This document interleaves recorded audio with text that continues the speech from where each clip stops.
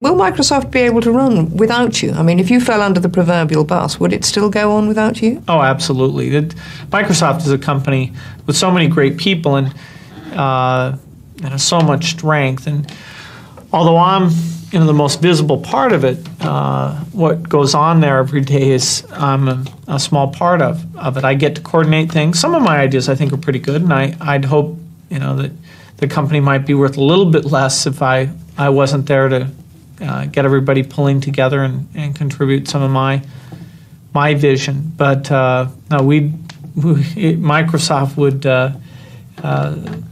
still be the leader and continue to push on without me.